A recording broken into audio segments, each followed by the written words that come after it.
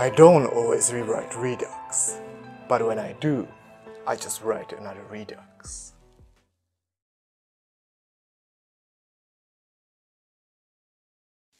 Hi, I'm Martin, and welcome to Turtle JavaScript. Let's talk about global state management in React using React hooks. To skip to any section that interests you, you can find the time markers in the description. I have also linked in the description the text version of this video. You will find there all the code and resources that you may need.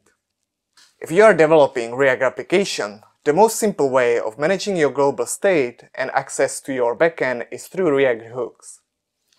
Even though there have been a lot of articles talking about hooks since they were released in React 16.8, it is actually quite hard to find a guide that explains well how to leverage them to architecture your application.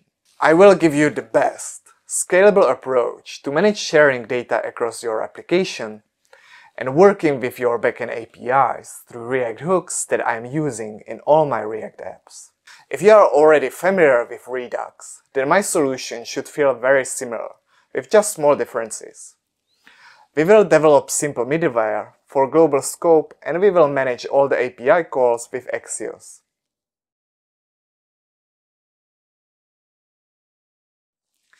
We want React components in our application to be able to trigger actions, such as updating data. And we also want them to be able to react to the results of these actions or any other change to the global state. We will achieve this goal by using context hook, which will make our components look like this. Notice that we are loading state and actions from the StoreContext. This way we have access to all of our state and actions globally, and we are following the separation of concerns principle because data store, data manipulation, and data representation are all handled separately.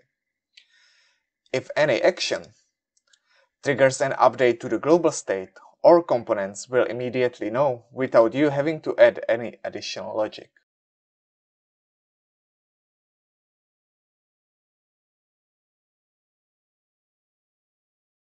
To make it more fun, we will also build a full application deployable to Netlify. You can see the final product working here on quotesmeetmartin.com. It is a simple app that has a list of quotes from famous people and uses global state management to receive and display a random combination of a quote and background color. And it has some quotes even from Walt Disney. And no bad website would ever have quotes from Walt Disney, so it must be quite amazing. You can find the full GitHub repository here on GitHub. Once you finish this article, you can take it upon yourself to find out how to add more quotes by creating a pull request on GitHub and adding them to the website.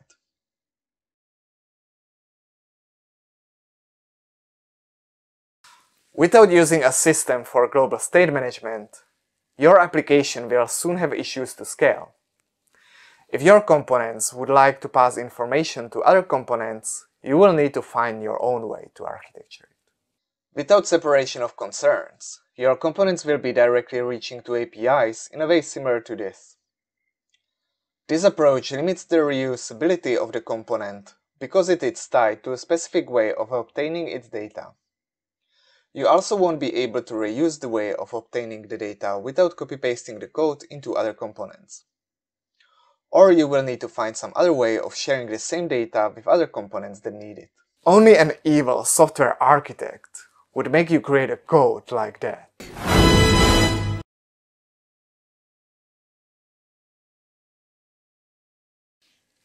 This is the architecture for global scope management, which should already feel familiar if you have ever worked with Redux. As you can see in the first example, React components have the access to the global state from the store, which is shared among all components and pages. When you trigger an action in your component, it will go through a middleware that passes it to the reducer and at the same time triggers a hook that can execute a call to some external API. Reducers then take care of updating the store, and all the updates to the state are immediately propagated to all components. This architecture will lead to file structure of a store directory like this. Here is a store for the global scope management. Here are effects. Here you put all your API calls. In the hooks, you put logic that processes API call results. In actions, you put actions that are shared with your components. Middleware is where you decide where you want to call your API. Reducers is where you process the changes to the store global state. StoreContext is how you provide the state and actions to your components. And types is where you define your types, which tie together the actions and reducers. Isn't it beautiful? So many files and code for us to dissect. The intention is that you can actually use these files as a template in all your applications. I describe them here so you know what they do, how they work, and where to insert your own creative code to make everything work gloriously together.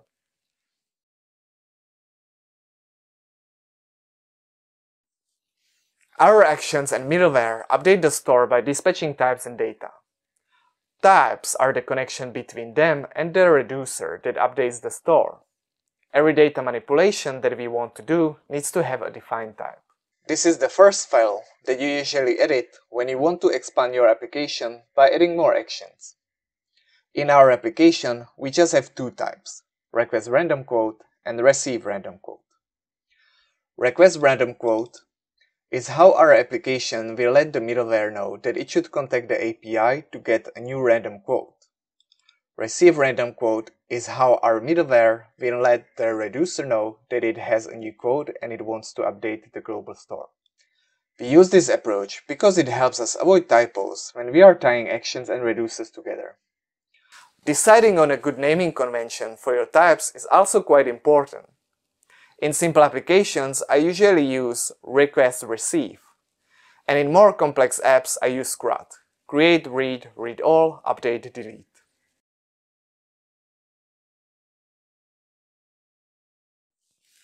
Actions are how your components will trigger changes and pass data to middleware and reducer. Our application will need only one action, request random quote, which has a name that creates a clear connection to the type request random quote. Our homepage will trigger that action to let middleware know that it wants a new random quote.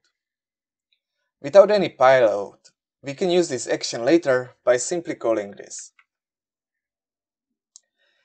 If we wanted to pass some data, we could also implement additional action that would allow us to call something like this, which you create just by doing this. We mainly create actions as an abstraction so that components don't need to work directly with the dispatch calls.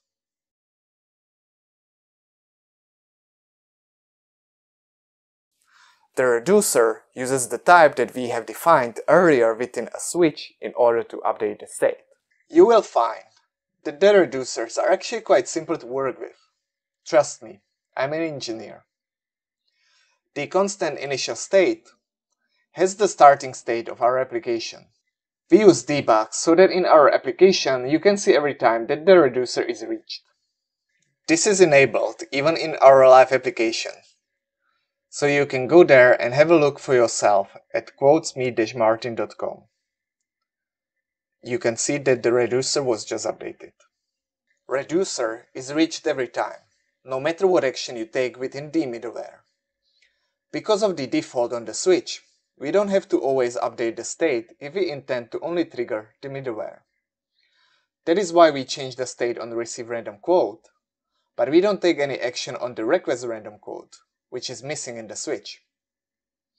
We are also in the realm of functional programming, and so you can notice that our switch always returns a value instead of editing the original. As soon as a new state is returned, all components that read any of the changed values are informed of the change in the state. Magic. Every code gets always much better when you add a bit of that functional programming magic.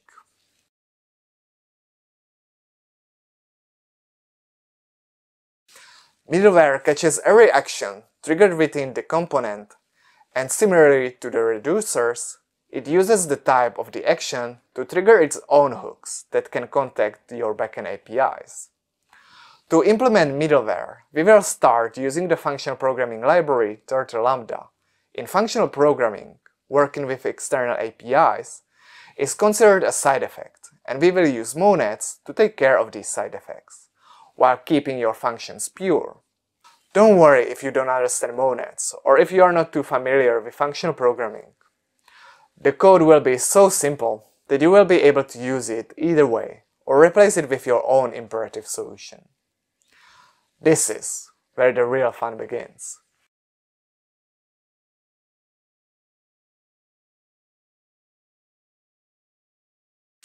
We will show what a real request to Netlify would look like in a moment.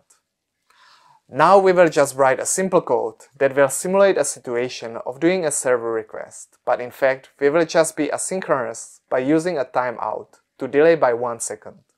So this is the mock effect file. This is where I'm getting my quotes from.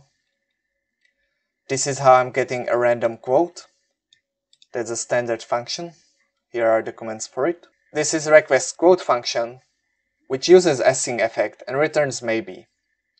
And here you can see the timeout by 1 second. Maybe is a monad, which maybe holds the result of a random quote.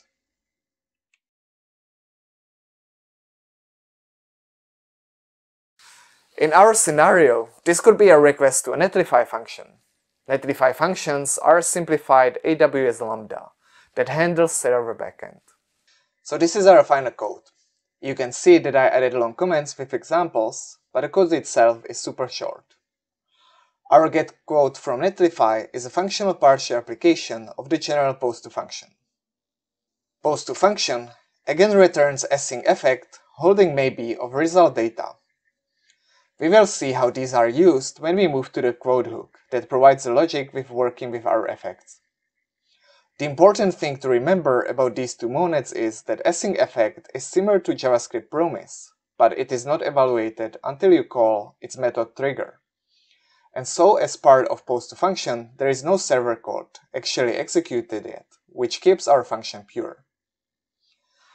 Maybe is a monad, used when you cannot be sure that you have actually received a value. Maybe says that it maybe has a value, is just, or it doesn't have a value, is nothing. This allows us a quite a robust and easy way of dealing with possible error states and issues. If you are using Netlify functions, you can easily create your own effect by calling post2 function as well. This would be the general way of just extending call to function to create your own function for any path on Netlify. If you want to understand monads more, you can just go to turtle.com. In the Learn section, you find an article about managing side effects. You can jump directly to maybe there is a value, which describes the monad maybe, or my master lazy asynchronous async effect, which talks about async effect. You can also go directly to documentation and search for any of the monads.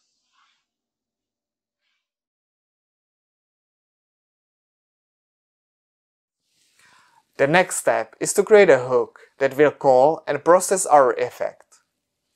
The same code will work with either of the approaches using a mock or Netlify function. This is our hook that we will be using in the middleware. GetQuote gets dispatch and action. Action containing the data that we are passing from our action called in a component. It uses the request quote or getQuote from Netlify that we have just defined earlier. It triggers the async effect itself, and our error it logs the error, or on success it uses the magic of functional programming to process the maybe monad. If the maybe monad is nothing, requesting quote to return invalid data, we just log that. And if there is a success and maybe has a data, we use that to dispatch a new action which is passed towards the reducer. Because we are using async effect on the logger error, it automatically takes care for us also of 400 or 500 errors. No additional logic is needed here. If you wanted, you could also notify the global state of the error and use dispatch instead of console error in your code.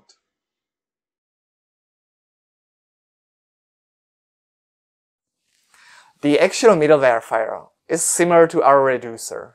It uses a switch that checks the called type, and based on that it calls a hook that we have declared earlier.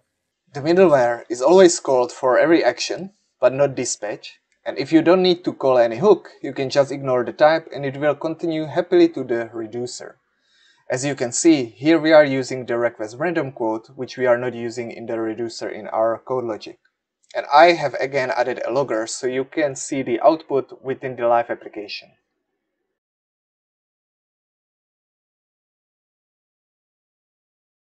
The last file that we need to create is StoreContext.js, which provides our global state management to our application.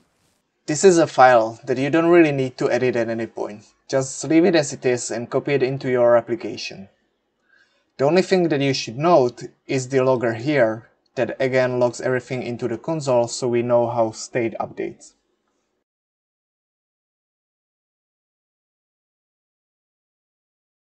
That is it for our application. Now you just need to add your store context to App.js. This is my App.js. I'm simply importing store provider in here, and I'm adding him at the top at here.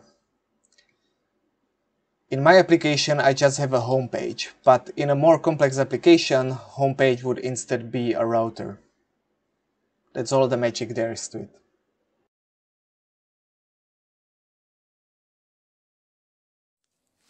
Our single-page application uses homepage for reading the current quote and calls request random quote action in 10-second interval to refresh the quote. This is an example of how can you read state and call actions within your components. You need to add this line to your component to give it access to the global state management. Again using the store context. I usually use pages as simple controllers that abstract reading data from their presentation in components. Therefore, quote component takes care of displaying the quotes, but it doesn't know where the data are coming from or that they are coming from global state. QuoteEffect React hook is used to run set interval at the beginning when the homepage is first loaded. It simply calls request random quote, and the result of it is processed by our reducer. State updates automatically, and so we don't need to add any other logic for updating quote component.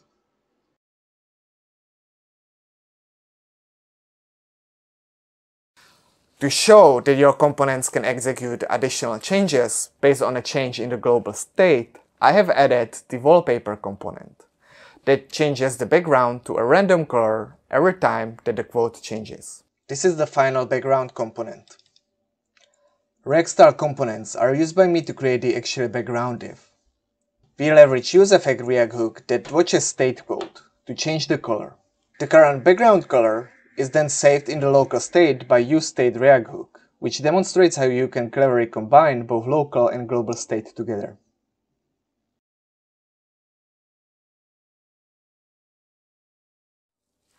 That is pretty much all that you need to do to make the whole application work. Now imagine how everyone will be impressed when you show them what you can do in React with the power of React hooks. Global state management and functional programming will be a piece of cake.